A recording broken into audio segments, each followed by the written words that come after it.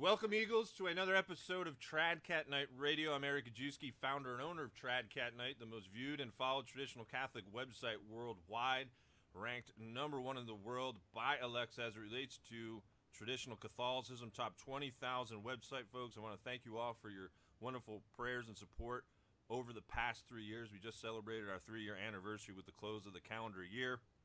I want to thank all those alternative news outlets who are picking up not only my articles, but these radio shows, including Veterans Today, a monster website. Surely do appreciate the support in that area. Make sure you subscribe to TradCatKnight right now and click that bell or that notification symbol in order to get these videos straight into your email. I'm finding that there are more and more loopholes presenting itself as we move along in this kind of attack against what we are labeled as fake news, alternative media. So please make sure you do that. I also want to remind everyone that these full-length radio shows come to you free of charge, but we go and grow. We maintain this website through your charity, so please click that PayPal button. Get behind TradCatKnight for cash, check, or money order contributions. Please send me an email to apostleofmary@hotmail.com. And lastly, folks, for those who seem to find it a little bit difficult in hearing some of these radio shows, I remind everyone that sometimes the audio is based upon Skype connectivity, so if it's sometimes heard as being shoddy, if you will, or distant, please turn up your volume both on your YouTube video and also just your computer itself. Without further ado, I'm going to bring on today's special guest. Get ready for this one, folks. We're going to be talking with Mr. Jay Dyer. Now, he runs the website jaysanalysis.com, and Jay's Analysis has grown to become one of the premier film and philosophy sites on the internet, showcasing the talents of Jay Dyer, whose graduate work focused on the interplay of film, geopolitics, espionage, and psychological warfare. Jay is a public speaker, lecturer, comedian, author of the popular title Esoteric: Hollywood, Sex, Cults, and Symbols in Film, as well as the host of the Jay Analysis podcast. Jay is also a regular contributor to 21st Century Wire, Soul of the East, Espionage History Archive, broaching subjects as wide as satire, metaphysics, film analysis, theology, geopolitics, literature, and history, as well as interviewing numerous prominent figures. So he has his own radio show podcast, too. You can get to his YouTube channel. I'll put it in the description box for you, Jay Dyer, so you can't possibly miss it, so you can subscribe to his channel. Jay has authored hundreds of articles already, read by millions in just the past few years. And again, he's been seen on other prominent alternative media outlets, if you will, Leak Project being one of them. I have an interview with Rex coming up here in a little bit today. So, Jay, where do we get going with this? I mean, you're kind of talking off air very briefly, and I just mentioned to you how we're kind of moving from a Catholic/Christian culture into this New Age culture. Esotericism plays a big deal in this, and obviously your book has really hit home. And I tell everyone, listen, I go to the movies, but I don't go to watch it for entertainment value. I actually go to see if there's predictive programming in it. What's the next, New World Order agenda, all the hand signs. It's just so wild. And so maybe we can start with how you began to be involved with unmasking all of this. A little bit more about your background maybe first. Well, I grew up loving the arts, so I was always interested in doing things like acting or comedy or satire. And when I was 18, I did stand-up for a little while, just kind of doing amateur nights, and it was a lot of fun. It was a blast, but I started realizing that the whole field of entertainment is not what we generally think of it as, just harmless fun or whatever. It's also very much a part of the state apparatus. It's sort of an arm of the octopus, a leg of the octopus that is very crucial for forming our worldviews and our opinions. And so I started realizing the movies had a lot of messages in them. And then when I went to college and did grad work, I took film classes. I was still interested in film. And I took a lot of lit classes and history classes and philosophy and so forth. And it all kind of coalesced into me just kind of thinking, why not write film reviews maybe the way that somebody like Roger Ebert does, but a little more philosophical, maybe a little more theological bent, and criticize what's in a lot of these films. And I mean, it's not all criticism. I mean, sometimes there's good films. Obviously not every film is bad, but I started realizing that we really needed there's a place for film criticism that integrates all of these different aspects of what I would consider a more proper theological worldview or foundation, uh, so that we aren't beguiled and bedeviled and spooked by this culture. And that's really what I think Hollywood does. Is I liken it to The Wizard of Oz, the Man Behind the Curtain, or I liken it to Plato's Cave. And that's a decent section of my book is talking about Platonism and Plato's Cave, and how even Plato back in the ancient Greek era noticed that everybody was entranced by the phantasms and things that don't matter, that are temporal, that pass away, and they much to the neglect of things that are eternal. And so Plato, with that allegory of the cave, was trying to tell us that we need to exit the cave and look for capital T truth, and not fall for these. And that's really what Hollywood does, what mass media does. And when I say Hollywood, you can include the news, because the news that calls us fake news are actually just an extension of Hollywood, in my view. So, and they use all the same tricks, tactics, fakery, stagecraft, CGI. They're constantly caught doing this stuff. So that's why I started doing what I'm doing. I had a passion for what's true, seeking the truth, and I wanted to hopefully influence things for the better, try to do something good. And I started writing film reviews, and I was also writing other articles too, theology, philosophy, and stuff like that. But as you could probably imagine, what gets the most traffic is a movie review. That's probably 80% of my traffic, and then all these other theological, geopolitical stuff. It's like nobody's going to read that. There you go. Well, yeah, you have got a latest piece here. It looks like it came out just a few days ago, Paparazzi and Propaganda. Why don't you give us a synopsis and breakdown of that piece right there? Again, you already mentioned mainstream media. It seems like it's kind of a last-ditch effort to kind of rub us out. I don't know how you have been censored, Jay, but I've been telling people now for a while. I've been booted off of Facebook, Twitter half a dozen times. I can't even post my own blog straight from my website now on Twitter. I'm labeled a malicious site. Are we entering into a world where, they simply don't want Christianity around, they don't want conservatism around, and just all they want is liberal Looney Tune websites on the web? Is that day coming?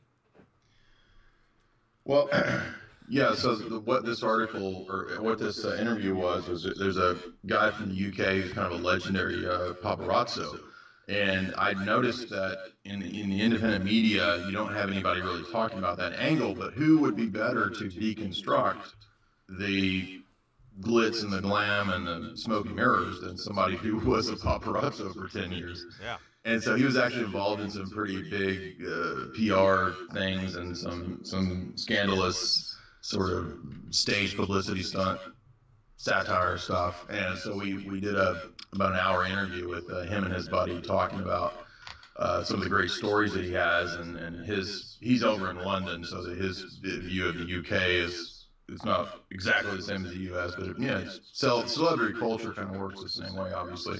So we really just deconstructed that as a big sham, and talked about how it also ties into the way that mass media works, right? Because I just thought he would have a really interesting insight that most people wouldn't, right? If you interviewed some boring news anchor, right? But he has some great stories about staging this guy that ran in. He's called the Comedy Terrorist, and he ran in and kissed, I think, Prince William in the midst of a birthday party.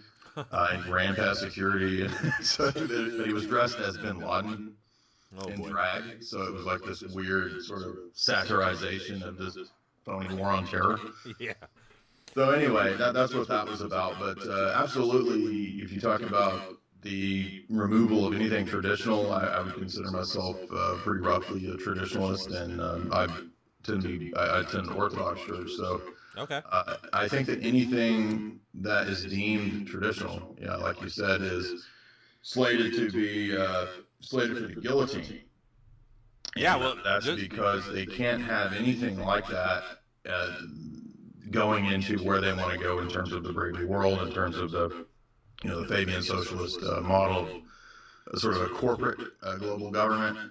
That is the stated plan. That is absolutely where they're going. In fact, I did 8-part lecture series on the totality of Carol Quigley's Tragedy and Hope, which is this giant 1,300-page book. Yeah.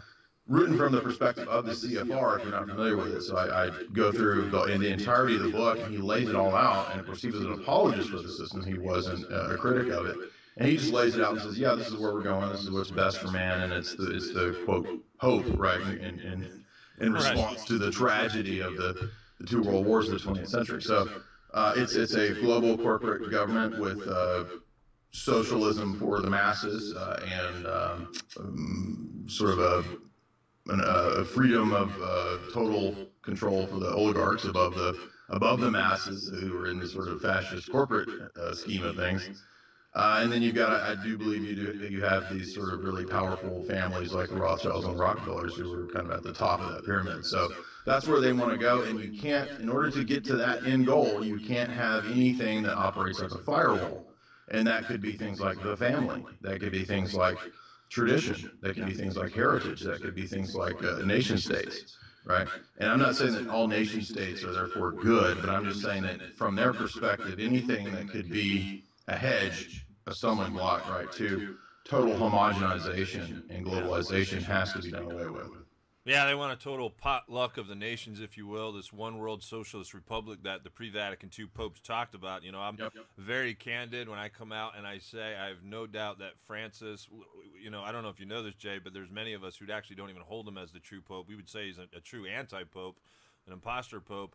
But we actually, I do know about sedevacantism. I was involved with some sedevacantists for a while, so yeah, I understand that position. I also understand the resist and recognize resist position and all that too. Okay. And I've done a lot of talks about the Vatican as well, so I understand where you're coming from. All right, good deal. Yeah, I mean, that's what the Vatican is trying to label us as. You know, fundamentalists, we're Pharisees, we're too rigid. They want to push us over the edge of the cliff here, folks. And again, I can't harp on this enough. What's coming from Vatican II, the social justice program, is exactly the same as the New Age Antichrist coming, Maitreya. It's this legitimate redistribution of wealth. It's, you know, everyone get together and share and come together in John Lennon fashion, and that's why you're seeing the breakdown of borders. You know, it's coming, folks. I mean, whether you like it or not. My next question for you is, you know, getting back to just kind of the celebrity aspect of it, if you will, the entertainment industry, you know, this dark side, if you will, of the occult and overall Luciferianism. Is the trend that more and more celebrities are coming out and trying to expose it? I don't want to get too conspiratorial. There's some, you know, Michael Jackson came out and was making implications, you know, of the hand behind the scene, and maybe he got knocked off. And then we've had, I think, Corey Feldman, or one of the Coreys, coming out pretty recently talking about the satanic pedophilia network. And I saw this other video, the bassist player of the Scorpions, saying there's a very elaborate elitist snuff film club, if you will. You got to pay like $100K to get in, and you actually watch people die. And I honestly, I believe these people, Jay. I mean, I don't know about you. Feel free to disagree. I mean, I don't think these people are making this stuff up. I mean, are we finding more people becoming brave and trying to come out and expose this type of nonsense behind the scenes? I would think I think you probably have a combination of all the above. I think some people, you know, really did experience bad things, and they're legitimately exposing or attempting to expose trauma that they experienced and networks that they've experienced. You've had documentaries like An Open Secret that talk about pedophilia in Hollywood. That was heavily suppressed, interestingly. You can find it on YouTube, but I think it ties into what we see in the Vatican. I don't think there's a definite connect there. If you look at the Franklin cover-up, you see Boys Town. Boys Town is at work there. We look at the UK with Savile. Savile was good buddies with well, not just John Paul II, but also I think one of the pederast cardinals, I think, from Scotland. His name escapes me off the top of my head, but they're all tied into the same networks, and so it is a kind of a global network, and that's because the globalists are involved in black markets globally. So, you know, if you're going to control the globe, you're not just interested in running legitimate markets, you also got to run the drugs and the human trafficking and all that. So it's all part of it, and a lot of what goes on with the sexual stuff is, in my view, blackmail. There's a lot of good exposés that have talked about this, and so once you've got somebody, you know, if they've had their gay tryst or underage tryst, then you've got them, right? And so the establishment uses that as a means to coerce people, and that's why you don't see people very often, say in government or politics, going awry. They always, why do they toe the party line? Well, on one hand, they toe the party line because they're getting paid to. I mean, that's an easy way to make sure people toe the line. But if that doesn't work, you can pull out the big guns and pull out a photo of them with something, a goat at a ceremony or something. Who knows, right? Yeah. I mean, it just depends. But so yeah, I would say that you do have people speaking out, but mainly because to a degree. But also sometimes that can be PR. People can stage these things and make these things up because they need publicity or they want sympathy. I'm not saying that always happens. I'm just saying it's just case by case basis. But yeah, it's all very real, and there are these dark forces. And I'm not personally a fan of Malachi Martin. I kind of think he was a bad guy, but it is interesting to get his perspective as a sort of insider. Even if he can't be believed in everything, he seems to have been telling the truth when he talked about the satanic cabal in the Vatican and when he talked about the Jesuits being in certain capacities Luciferian at certain levels. And so I think that there's definitely enough evidence out there. William Kennedy's book, Lucifer's Lodge, talks about a lot of the same stuff. He wrote that from a traditional Catholic perspective. So all this stuff is out there, and I think it is very real. And you have all the above. Now, what's your take? We're going to jump around here a little bit, keep our listeners on their toes. What do you make of what's going on here in the United States, the elections? With our following, I would say it's about 50-50 split. There's some who believe that, he's just another Jew Masonic puppet, Trump. There's others who really take what they see, not only from the mainstream media, but other alternative news outlets and say, okay, this guy's the real deal. I'm actually going to have on a guest he's writing a book currently linking him to Scottish Freemasonry and Jewish mafia and things along that line. I mean, were these elections rigged? And again, feel free to agree, disagree with that. But, what's the direction that this country is heading in? I mean, are we headed for worldwide revolution here? I mean, not only here in the United States, with the potentiality of an economic collapse, which I think many of us are expecting. And I just kind of wanted to get, your breakdown on that, because I know you covered to some degree this type of information. Yeah, I do a lot of geopolitics and some politics. I think it's a little more complicated with the Trump situation because he does represent a faction of the elite, and I don't think that the elite are necessarily always 100% lock and step together. I think there are disagreements. You can see elements of this if you look at the mafia model, the mob model. Sometimes there are legitimate agreements between one mob and another mob, and that's kind of how I see entities like the CIA or whatever. I just see them as kind of versions of the mob, and bigger mobs maybe. And so the chief mob would, of course, be like the CFR and the families that run that entity. That's kind of the big mafia. And I don't think that everything was staged when it came to the CFR did not like Trump. None of them liked Trump. None of them wanted him in that role. All of their media outlets were 100% against him. So it's possible that there was, I think, at a higher level, some level of disagreement over who would take that role. Now, of course, presidents aren't ultimately that powerful. I mean, they have a visual, perceptive, symbolic role of power, which is, in a sense, powerful because they can't influence a lot of people. And certainly Trump made it more normative to not be PC. He kind of opened the floodgates for not having to be so politically correct. So I see Trump kind of like Brexit in that he represents, on the part of people's perception, a rejection of the status quo and the establishment. Whether that means that he is 100% legitimately behind his rhetoric, we'll have to wait and see. But I don't think it's easy. Life is as simple as just boxing everything into, it's just another part of the conspiracy, another part of the conspiracy. Oh, he's controlled. I mean, not everybody is controlled. So there's also, other indicators, like he kind of represents the mob faction of the elite. People have argued this, which I think is sensible, Okay. in that he made his wealth partly from casinos. And due to the wranglings of the financial elite, the casino industry did not do well, especially after 2008, Right. because the middle class didn't have the money to spend. So that probably hurt Trump quite a bit. And his also other connected mob interests, I'm guessing. I don't know if this is true, but I'm guessing. And I've also heard some interesting stories about how when Trump took on the real estate market in New York, he was actually taking on quite a few Jewish interests. Now they would not have appreciated that with this, Scottish guy coming in and trying to make a big name there, and that's why you'll actually see a lot of films like Gremlins 2 are literally parodying Trump. With Clamp Industries as the character, or Spielberg's Biff character in Back to the Future 2 is a kind of a parody of Trump.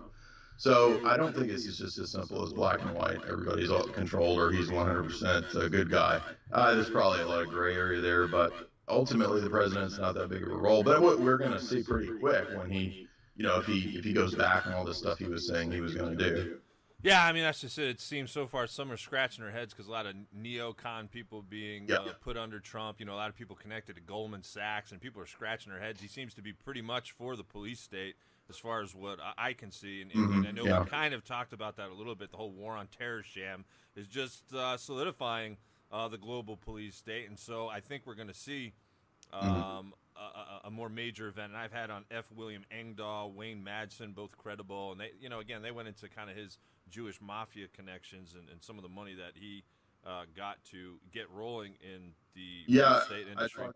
That's a good point. I talked to Engdahl about that as well. I just can't, some of the moves I can't figure out why he would do it if he's totally controlled. I mean, I think he's a deal maker, so he's probably made a lot of deals, and I would assume he's also pissed a lot of people off. So that's the same. Now, but you're right though. The neocons obviously make me leery, and I don't really have much expectation for a president to do anything anyway. So. Right, exactly. I agree with you. They're just puppets. But yeah, he was the lesser of two evils. I know many Catholics went out there, and just people in general voted for the lesser of two evils. So at least we could say he, maybe on the surface level, he's trying to pretend to be good. So I could see why people would vote for him. But now to talk about predictive programming here. Have you seen the Simpson episode? I guess it was like 10 years ago that actually predicted, Trump was going to be in office. Then we got this Illuminati card game that's quite clear. It's showing and demonstrating Trump and these potential assassination attempts on him. It's just, I don't know what to make of it. You know what I mean? What do you think about when you see stuff like that? I mean, I deal with predictive programming in my book Esoteric Hollywood quite a bit. So there's quite a few examples that I talk about, and I've given lectures and talks publicly on that subject too, where I go into a lot of those. And the Simpsons one from I think 2000, where Lisa becomes Lisa becomes president in the future, and then it's mentioned in the script that she's inherited an economic disaster from President Trump. So yeah. So it's now on the one hand, you could say, well, in that case, Trump did say a long time ago, I think I'm going to run for president. I think I'd be good at the job. Okay, I think I'm going to run for president. So he's been saying that for a long time. Like back in the 80s, you can find clips of him saying that. He would take out ads, in the New York Times or whatever. But so it could just be that if you took that instance alone, you could explain it away and say, well, people have known that Trump wanted to run for president for a long time. But there's so many examples of this that I don't think you can chalk all of this up to coincidence, because you've got Neo's passport in the Matrix explicitly, it's his passport. He explicitly lists his birth date, and of course that's a future dystopia. The movie came out in 1999, and it lists his birth date as September 11, 2001. Now there are tons of other examples. Enemy of the State with Gene Hackman and Will Smith, pre 9/11 movie, full of literally has Gene Hackman's birth date as September 1st, September 11th, not September 1st. It's got somebody's birthday in there. Maybe it's Will Smith, because that's also in the future, I think. But There's 9/11 references in that. I mean, there's so many examples of this, and especially in shows like The Simpsons. You're right, but I don't think it can be all chalked up. And I think they do script these things. Yeah, and I had on a recent guest within this past week, Gavin McInnes. He's been on Fox. I think he's co-host or something of that Red Eye show. You know, comedian as well. Pretty popular. Yeah, I'm familiar with Gavin. Yeah. Yeah, and so we had him on. We were talking about this too a little bit. You know, what's with the leftist kind of infatuation with Russia these days? Talk about psyop and talk about just overall brainwash. I mean, is there something I'm missing here? Are they trying to distract us away from some other important news to where it seems like they're blaming Russia on everything, whether it's, you know, hacking into emails, hacking into the elections, Russia ate my Cheerios, it's just like it's getting madness. I can't even stand watching mainstream news anymore. What are we to make of this psyop? Well, the way to understand this is to understand that the dominant ideology of the Pentagon and of Washington is neoconservatism. And the neoconservatives are all Trotskyites. And that's literally what neocon is. It is the ideology of Trotskyism dressed up in so-called conservatism. And this is what fools so many Christians, Catholics, Orthodox, whatever, evangelical. They buy into the Bushes and think, oh, they're Christian. No. They're neocons. Okay. And a neocon is a Trotskyite, even if they don't. Bush probably didn't even know what Trotskyism is. He's probably not that well educated. But I'm saying that if you look at the University of Chicago, where you had all of these Trotskyists move to, right, during the Cold War period, and it was also the OSS and the CIA that aided the Frankfurt School guys to leave the Eastern Bloc countries and bring their Frankfurt School Marxism over to the U.S. And so this is how you got all of these professors in the U.S. that were these just insane cultural Marxists that would go on to then brainwash generations of youth into what we now see as the Mongoloid offspring known as the social justice warriors.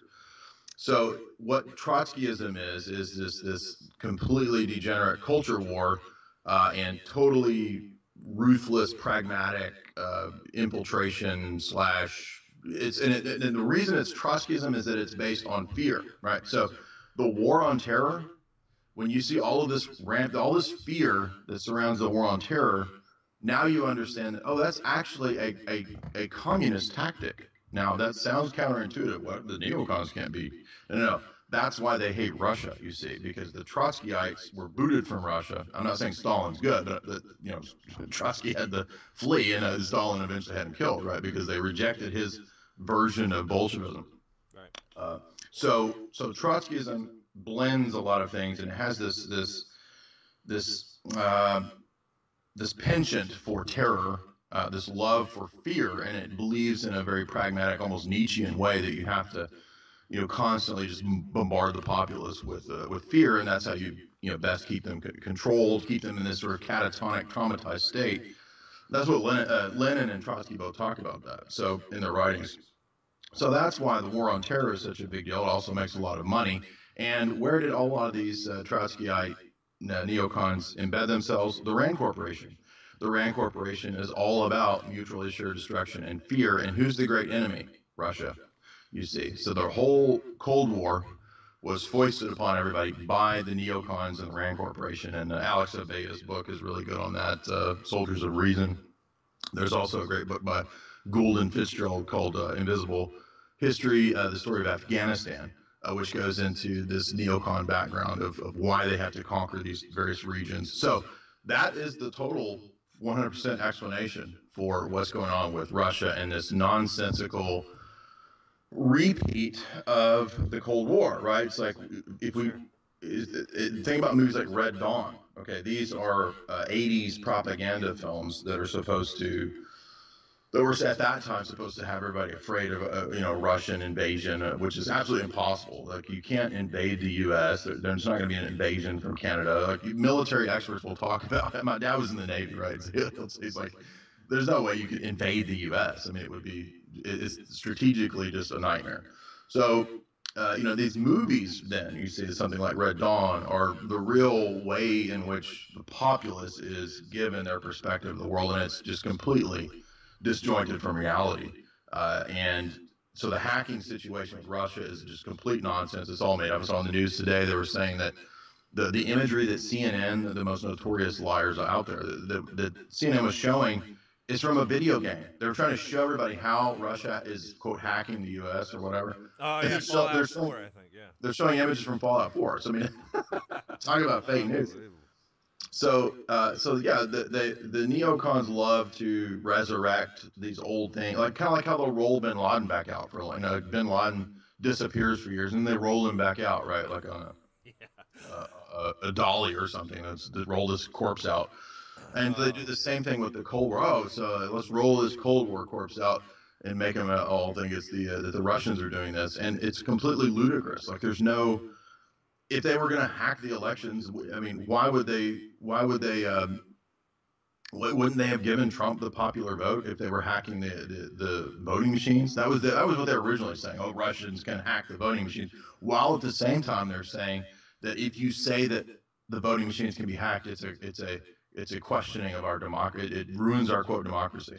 So I mean, they contradict themselves, right? So anyway, I'm rambling, but you get the point. Oh no, yeah. I mean, trust me. Yeah, we've covered this a lot. Yeah, we've been saying here, two sides of the same coin, left and right. I want to get more into the main crux of things here. I know you want to get rolling here with your book. Let's talk a little bit about esoteric Hollywood. I mean, go through this, as detailed as you would like, and kind of break this down by chapter. What are we going to see in this book? What's the basic synopsis of it? I want to get specifically into some of your articles here. As a matter of fact, I'd like to reblog one of these articles you've got out from December 19th on the Goonies and the connection with the Illuminati and some Jews and Freemasons, and I'll get that reblogged back to you so you get traffic. But I found this article fascinating. I just read this morning. I really want you to cover that one as well. But yeah, break down your book. Tell us a little bit more about what we're seeing from Hollywood. And obviously, we know the hand behind the curtain needs to control mainstream media. It needs to control entertainment. It needs to control the celebrities, right? I mean, we see these celebrities brainwashing our kids and even adults. See all these hand signs and just the sexualization. I mean, it's just madness. And so let's talk a little bit about esoteric Hollywood if we can now. Right. So I guess about 7 years ago, I started writing, like I mentioned at the beginning of the interview, film analyses, and this was before Vigilant Citizen was doing film analyses, so it was not ripped off of Vigilant Citizen. In fact, probably the other way around. That's a different story. But so I wrote analyses of some weird 80s movies just kind of for fun, and I thought, well, it would be fun to just kind of play around with this idea. And then it started getting traction. I thought, why don't I just write more of these film reviews and tie in more of the conspiracy elements? Because I started noticing that actually there's a lot of conspiracy in film, right? There's a lot of statecraft, there's a lot of espionage, there's a lot of all this stuff. That around the same time I started studying Ian Fleming's works, the Bond stories and so forth. And if you look into Ian Fleming's actual life, he was a high-level naval psyops guy, and he helped actually start the OSS with Bill Donovan, which would become the CIA. So Ian Fleming actually played some pretty profound roles in terms of international spycraft. And I thought, well, actually, if you watch these movies, the old ones at least, right, based on Fleming with Connery and so forth, you're actually seeing quite a bit of a real-world black ops. So it's a window into understanding things. So that's kind of what started the idea for a book. I thought, well, maybe one day I can have enough of these, kind of collect them into a book. And then after I'd done about 100 or 110 reviews or analyses, I finally got approached by a publisher, and it was Trine Day, which does a lot of conspiracy-related books. And so it took about 2 years to put it all together, and I kind of had to just pick them out as I thought would be most relevant and interesting. So the choice for the inclusion was based on relevance in terms of like the first 80 or so pages is Kubrick movies. So I do Eyes Wide Shut, I do The Shining, and I do 2001. So that takes up about 80 pages. And I begin the book talking about film as ritual. And I don't think most people conceive of it that way, but I think that a lot of Hollywood conceives of it that way. And if you understand Kabbalism and different ideas, or even paganism or things like this that have been prominent in Hollywood or are popular in different trends and so forth, right? Like a lot of this masonry and so forth that we see that is actually popular in Hollywood and the music industry and so forth. Right. You can understand how they would view film as ritual. And so I start with that thesis, and then I attempt to sort of prove that thesis in the book. And I think the first example I give, Eyes Wide Shut, is one of the best proofs of that.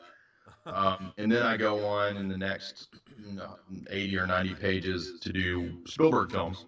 And I chose Kubrick and Spielberg and Hitchcock because they're seminal directors. You know, their films are some of the most, obviously, the most well-known, most grossing films of all time. But what I talk about science fiction and how science fiction is a lot of propaganda and brainwashing, and that what a lot of times what we think of as popular science is actually science fiction. I view Darwinism as science fiction. And if you look at the origins of where it comes from, if you look at the prominence of Masonic characters like H.G. Wells, then you realize that, oh, actually H.G. Wells was writing propaganda. He wasn't, I mean, he was like the Neil deGrasse Tyson of his day, right? And I view Neil deGrasse Tyson as a propaganda fiction figure. I mean, they're playing these roles, and I believe they're probably actually Pentagon weaponized figures to spread the idea and give people the semblance of wisdom and knowledge, right? Like I know about science. I follow that Neil deGrasse Tyson guy. But actually what he's teaching is an absurd form of scientism, which goes back to Enlightenment figures like David Hume. And it's very easy to deconstruct if you have kind of a basic philosophical knowledge. And that's what I try to do in the book, is also what I try to do at my website, is give people basic philosophy knowledge too. So I do a lot of lectures on Plato and logic and so forth. And so when I go through the Spielberg movies, I look at E.T., I look at Close Encounters, I look at AI, I look at Minority Report, and I talk about transhumanism, I talk about aliens, and I talk about how I believe that the alien mythos is largely manufactured to kind of replace biblical theology and tradition in the West, and to give us a new gospel, a new mythos that actually blends well with Darwinism. And the whole alien mythos blends well with Darwinism, and also blends well with the New Age, which you talk about quite a bit, and I do talk about that too in my book. And then in the third section, it's a little more lighthearted, sort of some satire, some fantasy. I try to be funny in my analyses too, so I talk about some 80s movies, and I talk about Blade Runner and Never Ending Story, Labyrinth. I also do some of those weird 70s dystopias like Logan's Run and Zardoz with Sean Connery, which are actually Masonic movies if you watch them closely. And then in the last section, I do Hitchcock and Bond films because there's just so much packed into those. Everything from North by Northwest to Moonraker to, you know, the reboots. And then I kind of close with a few David Lynch movies because I think he is very, very much exposing. I mean, I'm not saying he's necessarily, quote, a good guy, but his movies, I think, are about ritual-based trauma, mind control, sex trafficking, and all this kind of stuff in Hollywood.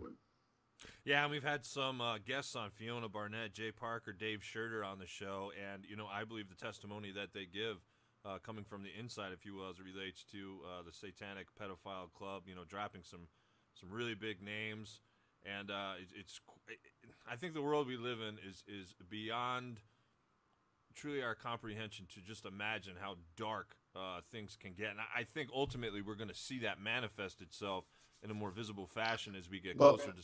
Go ahead.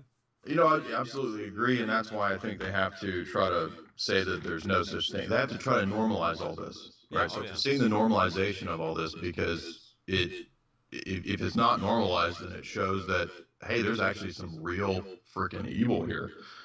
Yeah, well, and if there's some real hardcore spiritual evil, then there's also probably a God. Yeah, I mean, look what they're trying to do now. They're trying to even normalize pedophilia. They're trying to get pedophilia rights now. I mean, this is just unbelievable. And so, you know, some of the things I'm looking at when I'm checking out movies, you know, again, we had predictive programming long before 9/11. I mean, that was in cartoons, even The Simpsons, you know, other movies.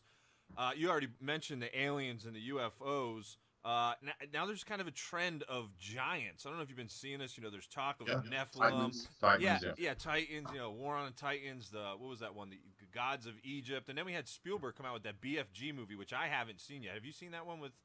I haven't yet. No. Yeah, I want to check that one out. But anyway, you know, one of the areas that I'm looking at, because this is eventually going to evolve into the New Age, which is a part of the third secret of Fatima. But anyway, this whole notion of the ascended masters. So you covered Doctor Strange, and I saw it a couple weeks ago, and my goodness, the main character of the movie was, this ancient one. And that's what they call Maitreya. They call him the world teacher, the ancient one, Maitreya, Buddha, the Christ. And then around him, he had these masters, these ascended masters that are going to arrive onto the scene with the quote-unquote aliens, our space brothers. So there's all kinds of agendas working here. And so many people don't pick that up in your movies like the X-Men and the Avengers and even CERN, which I didn't kind of believe at first, but even in the Avengers movie, or I think in several of them, they see them shooting that beam into the sky, and then from the other side you see all these kind of like really nasty creatures coming from the other side. I mean, there's just all kinds of agendas being shoved right down into our throat. My question for you, is there an agenda that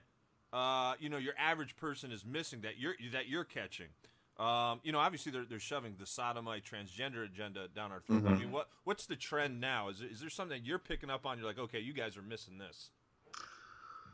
Kind of, yeah. What I argue is that in that film, you have the presentation of this of Hermeticism and what I guess you could call Luciferianism in a very subtle way that masks itself as a real spirituality, that masks itself as real perception of reality.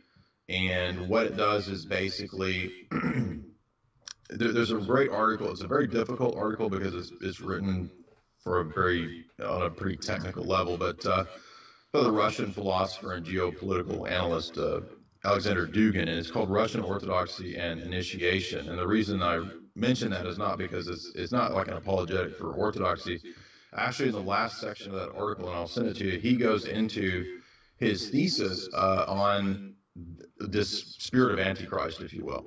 Sure. And what he talks about is that in the Western Hermetic tradition, you have these guys following this sort of what he calls a brotherhood of Luxor, loosely, and he's talking about this Egyptian idea that ultimately is, I guess, summed up in Masonry. And the idea here is that at the highest levels of the ritual magic component of things, instead of believing in a spiritual realm and a transcendent God, what they did was they smashed God, right, in the triune God, smashed him into the spiritual realm, and then therefore they made that into a technology. And what I mean by that is that the whole idea here is that the realm of spirit, according to the Western Hermeticists and Initiates, they believe to be a kind of technology that you can tap into and then therefore do all kinds of magic, right? So you could perhaps open another dimension, a portal, or whatever it is that the idea is, spiritually speaking.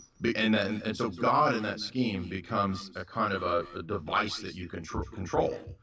And what you see in all these movies, especially all these Avengers ones, is this hyper-dimensional cube, right? A hypercube or a tesseract that everybody's racing to control, right? The Avengers are trying to control it. The Red Skull's trying to control it. And when they can control this cube, they have, a market. They have the market on energy. They have superpowers and all this kind of stuff, right? Which I think is all kind of symbolic for what we're talking about, which is this race or this attempt to master not just the physical realm, but to master the physical realm by mastering the spiritual realm. Right. And I think that higher level physics is aimed at doing that, and that's why you see the people at CERN, like when they put on these pageants and these performances, and they're literally wearing Masonic garb and doing dances wearing Masonic. Yeah, it's crazy. And I think that Dugin really nailed it when he was He was looking at a writer called Rene Guénon, who I don't agree with necessarily, but he has talked about this very point, that the point of the goal of the Luciferians is to tap into the spiritual realm and try to control it.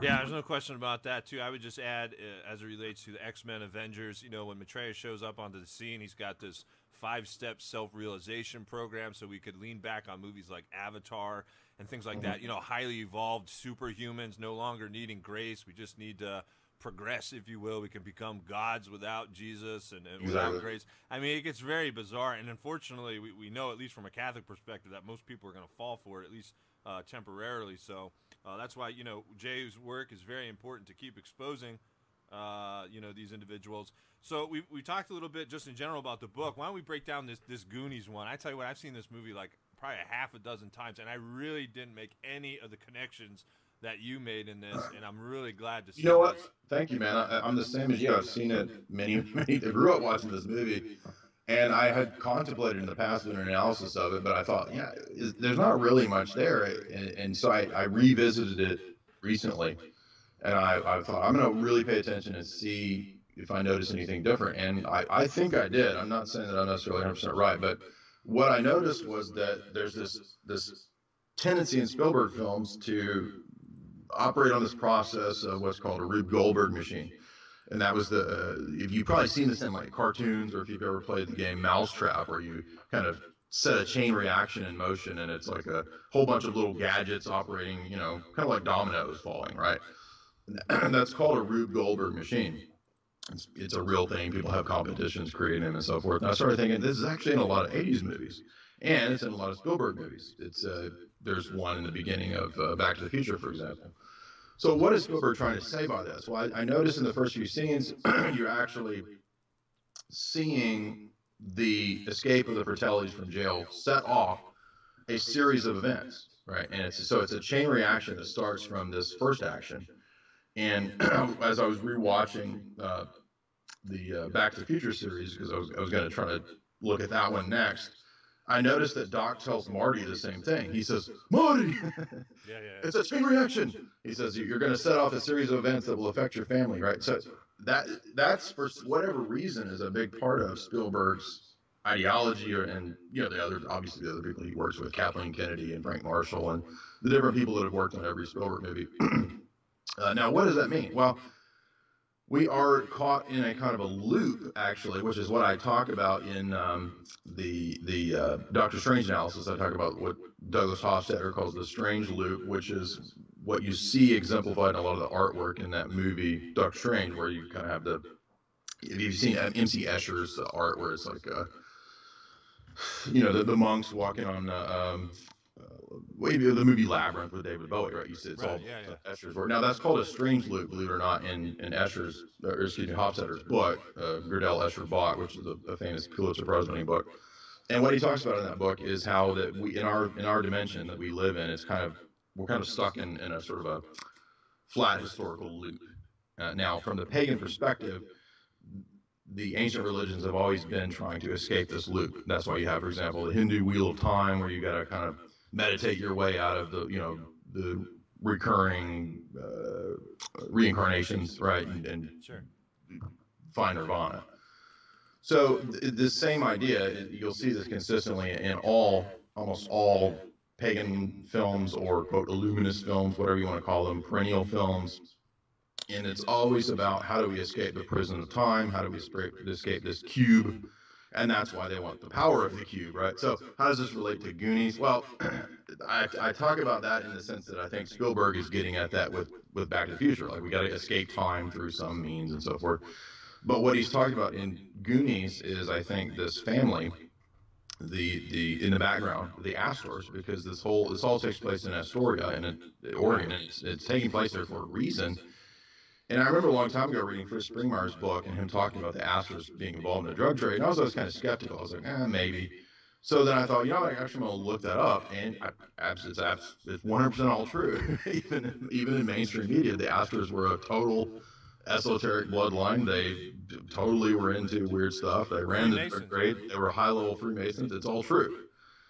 Even according to public history records, according what lodges they were involved in and so forth. So that wasn't an accident that Spielberg and company chose Astoria. It has this background. The Goonies are supposed to be sort of pirates, and why are they pirates? Well, who are pirates? Pirates are individuals who stole things outside of international quote law, right? That's what the Jolly Roger Skull and Bones symbol represents. Right. All right. Now you saw this also in the Disney movie Pirates of the Caribbean, right? And Jordan Maxwell's talked about this, and that's actually true. He's actually right about the Jolly Roger. Jordan Maxwell talks about the Jolly Roger. That's my Jordan Maxwell impersonation. There you go. Yeah, it's just I can't believe I never picked up on that. That's the Skull and Bones, right? And that's why it's Skull and Bones. So the Goonies actually represent the family that's they represent this sort of outcast group, right? We're Goonies. We're the rejects. So they're actually linking into the mystery. They're figuring out that, oh, our whole community of Astoria is actually built on an old pirate Masonic mystery. Yeah, that's That's it. what they figure out, right? And it's what sets all that off is a Rube Goldberg machine in real life. Yeah, absolutely amazing. I just can't believe I missed that one, especially with the whole Astor connection. And we've had Fritz on this radio show too, and kind of unmasking some of the things we're talking about here. But yeah, just amazing. And you also point out, Hunger Games too, which is another. What's some of the things you took away from Hunger Games more briefly? Yeah. Yeah, go ahead. Yeah, I've got another interview I got to do here in a minute with Okay, sure. Let's Hollywood wrap it up Reporter, there. actually. But yeah, so Hunger Games is really just about Agenda 21. Actually, I think it's about the whole UN type model for reorganizing entire cities into a sustainable biosphere, as they call it, right? And that's why you have the collapse of America into Pan Am, which is this continental union type setup. And everybody's kind of living in these districts that are kind of eco districts that are heavily socialistic, right? You can't hunt, you can't do anything on land, you're not allowed to. And but beyond what a lot of the young adult fiction shows, I do think there's a lot of interesting insights in Hunger Games where you're seeing, for example, fake news. The capital city, which is the tyranny, they'll actually run fake news stories about Katniss. Yeah. There's kind of weird stuff like that. And then what's also interesting is that Katniss figures out that the revolution that she joins is a dialectic. Yeah. Like the revolution, all they want is to be in power, like President Snow did. Yeah, it's a great point, and that's another one I keep my eye on. I try to go back and kind of revisit, see things I'm not missing. But I know you got to get going here, and actually I got to get ready for my interview for Leak Project. But why don't you do for the last minute here? Yeah. Give us some shameless self-promotion, upcoming articles, videos, projects, upcoming media appearances. Get out what's going on in Jay Dyer's world. Yeah, if you go to my site, you'll find the link there at the top where you can actually purchase signed copies of Esoteric Hollywood, and it's been out for a couple weeks now. It's doing really good. Got all 5-star reviews, 8 or 10 reviews on Amazon, 8 or 10 reviews on Goodreads, all 5 stars. So I think everybody will like it, and it's also good for handing to your family members who might not be as interested in politics or conspiracy to wake them up through movies, and that's kind of why I wrote the book. So you can get it there, and I also offer podcast talks and lectures, the first hour free and the second hour for subscription. So if you go to Jay's Analysis, you can subscribe to that. I've got lectures on Tragedy and Hope, lectures on Plato's Republic, lectures on Plato's dialogues and so forth. So a lot of interviews too with good people, some of the same people that you've interviewed, and you can all access that at my site. And if you want to follow me updates wise, you can just follow me on Twitter or Facebook or Instagram or whatever. You can put your email in the blog there, follow my work. But I put out a lot of content, so you get something almost every day, every other day at Jay's Analysis. So upcoming stuff, Jay Weidner and I will be doing a TV show with Gaia TV based on my book called Hidden Hollywood, where we basically just dissect films. So look for that in the next few months. And I'll be doing some pretty cool interviews, I think. The Hollywood Reporter is actually doing an interview on my book today. So good stuff. Yeah, well, we appreciate you taking time out, Jay. I know you're busy. Thank you, Eric. Appreciate it. And we get they put this agenda right in front of us, folks. It's hidden in plain sight, and you just kind of got to know what they're thinking, what they're looking at. Once you understand how they're thinking and processing things, then we can kind of begin to see their world. And as I mentioned, it's quite a dark world, and I can't say this enough. We're moving out of a Christian society into this new age world, if you will, and everything needs to be broken down. Out of chaos comes order, they say, and so this is all stuff that we got to pay attention to, folks. This is all important. This is the world we live in. If you've got kids out there, I mean, talk about the world that we're trying to create, and from our perspective, at least Jay and I's perspective, we're trying to make this a Christian world. So appreciate everyone tuning in today. Again, subscribe to TradCatKnight. Hit that bell for the notifications. And until next time, my good friends, stay safe and God bless.